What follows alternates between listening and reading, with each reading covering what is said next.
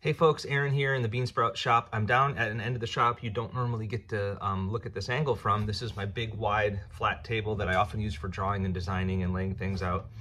And yeah, what I'm doing is I'm dealing with the fret scale length, how to put these frets in the right spot. And some of you already had lots of questions about it. I already did it, so I'll show you how I did it.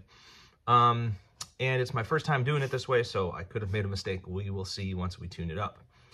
So, the people I am studying from the 1880s and 90s have the same DNA as us. They're just as clever. They are even handier and craftier than we are because they don't depend on technology.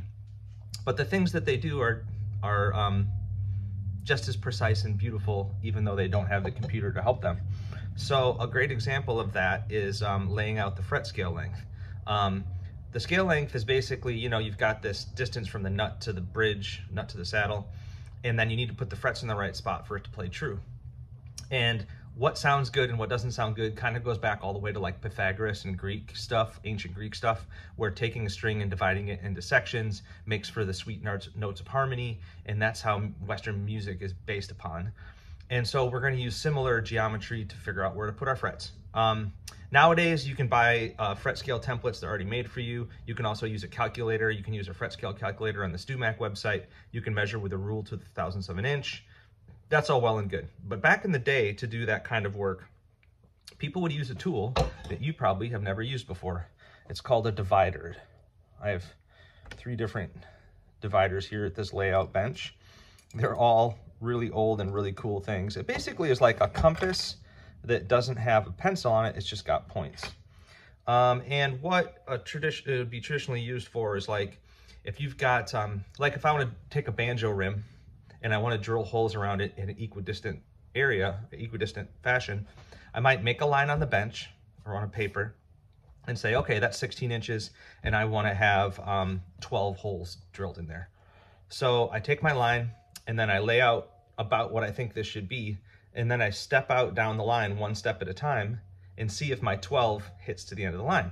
If it's a little too big, if it's a little too small, I adjust my size with the little screw and try again.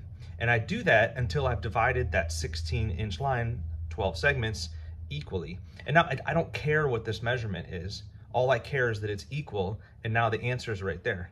So instead of having to measure where 12 holes go, I just have measured once and can lay it out. And so that also gets used by furniture makers and designers all the time for setting up where drawers go, where dovetails are cut, where nails or fasteners might go, and you know, whatever. This sort of geometry to solve problems instead of measuring to solve problems is also kind of the basis for, you know, the kind of golden ratio bit of art, design, and construction. You know, things that look beautiful and proportional are often in even numbered proportions, they say. So it's like, you know, 2 to 3, 3 to 5, 2 to 5, that kind of golden spiral stuff. Maybe there's a little bit too much placed on that in modern culture, pop culture, but it's a cool idea anyway.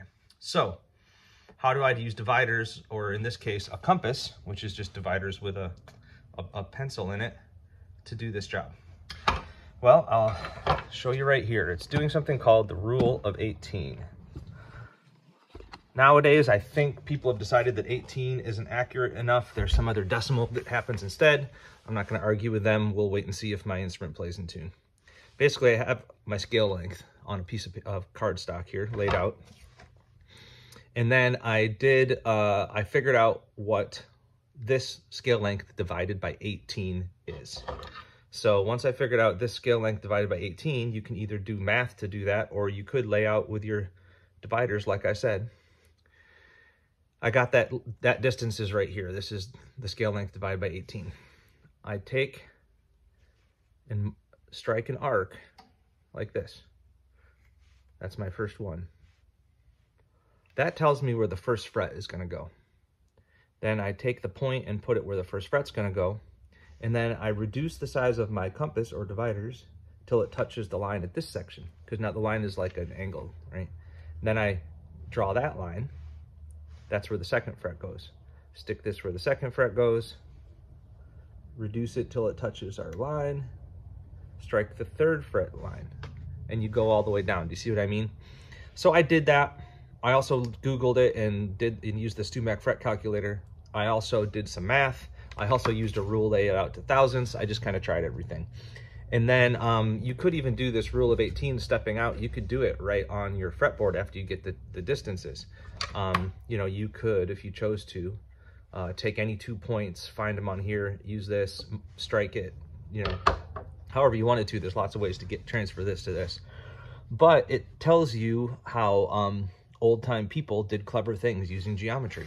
This little descending segment broken up how I just described is how you can get the right math. So will mine be close enough? We will find out. There are those that will argue it's not accurate enough. When we were looking at the Diaz instruments in Sean's collection, we noticed that there are several where the same error happened around 7, 8, 9. And it looks like he might have made a template and then used that template for multiple instruments and then laid it out multiple instruments, and they all are off. You can even see it just by looking with your eye. I can see where I've got a problem up around here. I think for this instrument, it'll be okay. And I'll do better next time. So yeah, rule of 18, old-timey. We'll see if it works, but it was cool to think like my ancestors for a moment.